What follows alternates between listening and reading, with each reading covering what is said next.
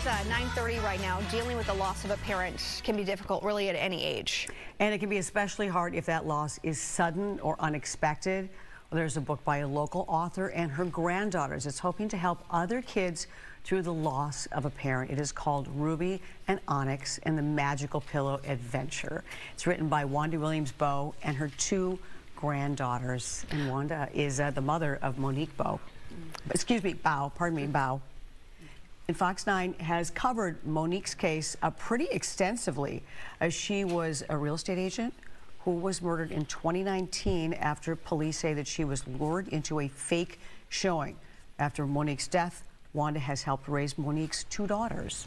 And Wanda joins us now in studio. Thank you for being here. Hi, thank you. It's even hard to look at that. So we are so grateful that you're here talking about this book and the resources that you are now giving to other families who are going through what you guys have gone through and are continuing to go through. So thank you for being here. Thank you for having me. Can you talk us through how this even came to be? Did one of the girls come to you? Did you have the idea? How does one decide, I'm going to write a children's book? I'm going to tell you, it was nights of reading lots of books to the girls, and one night, I said, do you guys want to make our own book? And they both were like, yeah. And I'm like, let's do it. And I'm gonna be honest, it took about 6 months or so before it came around for me to actually put it in play. There were nights when we would read stories. Legend loved princess books. Legacy loved Superman. So I was finding myself reading 2 books a night, and I was tired. And so I was finally, it was in Legacy, read another one. I said, can we let's make up our own stories. So we were making up our own stories. And that's where it came about when I was like, you want to just write our own book, so then after 6 months later, we put it in play, or I put it in play, and the girls really put a hand in this. They were using their imaginations, and so there's a character in the book named Jakey that came from legend, and yeah, it was fun. Well, going through this experience, I would imagine that, I would hope that you've found other grandparents that have kind of been in the position of raising their grandkids after the loss of the child's parents. What has that community been like for you, and what have you learned from other grandparents? I learned that everyone's grief is different. But it's grief stilling but it's different, and they find different ways to get through it. Some, in faith, I'm a big believer in Jesus Christ, and I wouldn't be able to get as far as I have without him. And then also, just finding different ways to keep the kids and keep their parents' memory alive. That's kind of a way I kind of struggle with a little, because I don't want to overwhelm them with, mommy, mommy, mommy, but I also want them, Monique to be remembered by her daughters, and I like to share stories with them. So yeah, I'm sorry if I got off topic of your question, but no, not at all. And that's part of the book too, is finding a connection with mom. Yes, and absolutely. The pillow, and finding those ways that's age appropriate to have them have conversations about their mom, because like you said, you don't want them to never talk about her. That would be awful. But you also can't have it be every single conversation is about their mom. Exactly. I want them to be able to find some normalcy in life.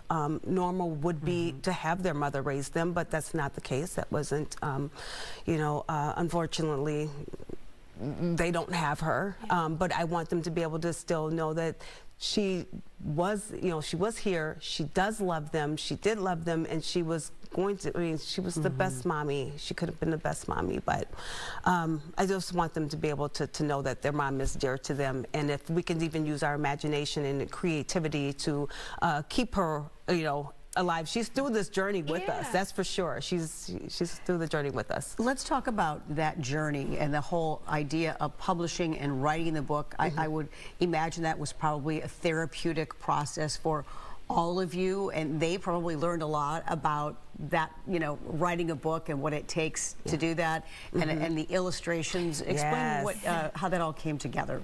We collectively, as a family, matter of fact, the illustrator had Legend in something completely different, and Legend's like, oh no, can I have a hot pink tank top and a black skirt? And I said, absolutely, you certainly can. So every time we got some, you know, an update from the illustrator, we would all sit around the computer, and you know, Legacy loved her, you know, everything about her. She wanted her puff puffs, and she got it.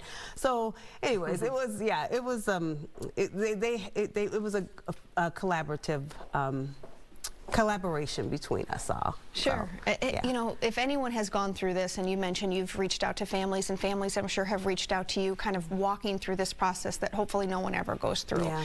But there is some sort of community in that, knowing that you're not the only one who has gone through this. You guys, unfortunately, as a family, have had to relive this multiple times.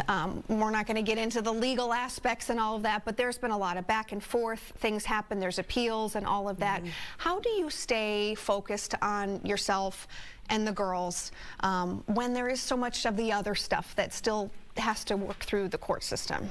Honestly, I try not to think much about it. I mean, it's hard to. I know it's there, but if I focused on what happened to Monique and the whole legal, you know, process, you know, day in, day out. Matter of fact, just yesterday, I got the news, and that you know, we're gonna have to go through this again. Is now right, you know, and it happens. Mistakes happen, but it doesn't change.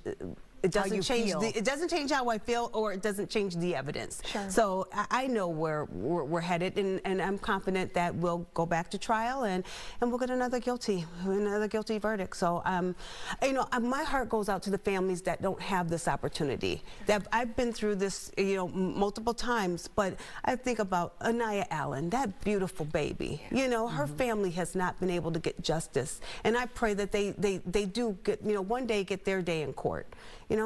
You know, you have such a big heart. You're thinking about other families, and really you appear to have just like the best kind of, you know, way through this, and just like, you know what, mistakes happen. We'll just go through. We'll have to go through this again. It's not ideal, but that, you know, that is your ultimate goal. And of course, the way that she died is not who she was.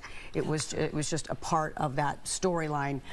If you can, just speaking of stories, if you have one that you'd like to share as far as a memory that maybe you like to, you know, talk to about with your granddaughters. Oh, you know, as far as with their mom, with their mom. Yeah. You know, I can't think of anything off the top of my head, but I will have to say this as far as a story.